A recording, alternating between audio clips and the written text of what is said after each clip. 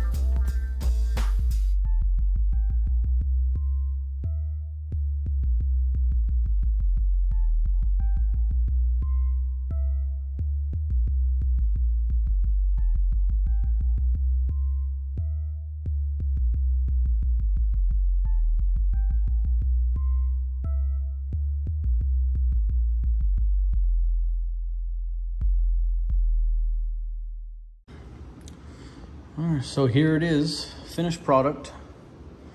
Like I said, it's all 1/4-inch glass. Starting in this chamber, this is where everything's gonna come in. I made this big enough so that it would fit Reef Mat 250. So gonna use this little area here to put in, carbon, any type of, GFO, whatever I'm running, this is 9 inches tall here. Water level will be 9 inches. So when it comes over here, at least it'll get some swirling. It's 8 inches here. it's gonna fall in this little channel, and that channel runs the width of the sump. Made this piece out of some acrylic. Everything's siliconed in. Water level in this chamber here will be 8 inches, and that is for the skimmer. Now I'm looking at running Reef Octopus. I think it's the compact 110 triple S. It will basically just fit in there. I think I made this, I've got about a 1/2 inch to 1 inch on both sides so that it'll clear that skimmer. Left between 3/4 of an inch and 1 inch in here so I can put some foam in, and then it's open on the bottom. And then we'll see if I have enough room, long ways here to fit the Neptune ATK auto top off that I have. If not, I may need to get rid of the float. I'd rather not, but for my first sump designing, I think this turned out pretty nice. Looks easy in the video to make, working with glass, but my buddy that was helping me, they own a glass shop, so it's years of experience with them being able to cut this stuff and make it look real simple. This is a semi-high-end sump, as I don't know if you can tell, but this front piece is Starfire. So the sides are regular iron. I believe this piece in here is a Starfire piece. It was kind of funny when we were cutting everything up. These are just, we made this out of scraps that were laying around the shop. So, but anyways, I'm gonna let it sit for about another week.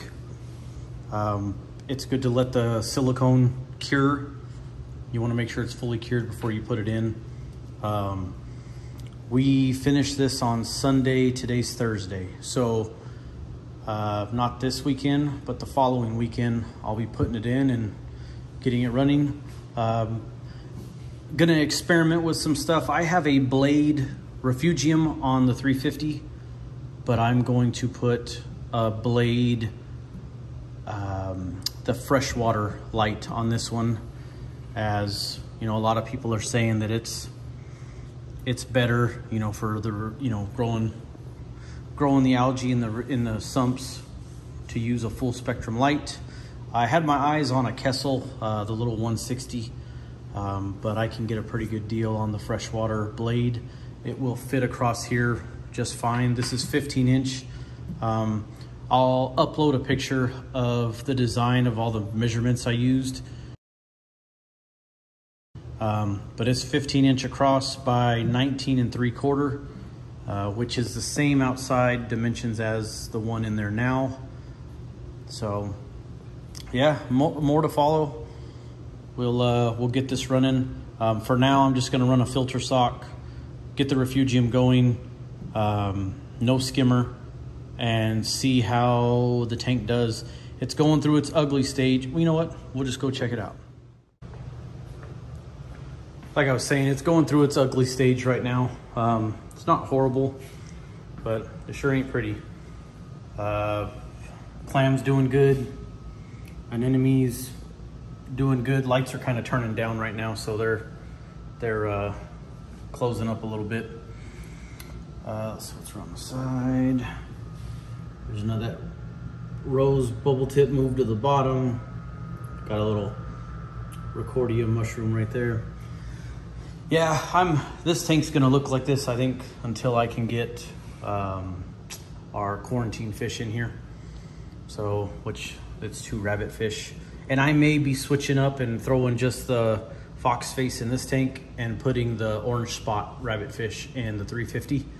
As I want to add a wrasse to this one as well, and I don't want there to be, too many fish. This is between 55 and 60 gallons with the sump. So anyways, on that note, hope you guys like it, and yeah, catch you on the next one.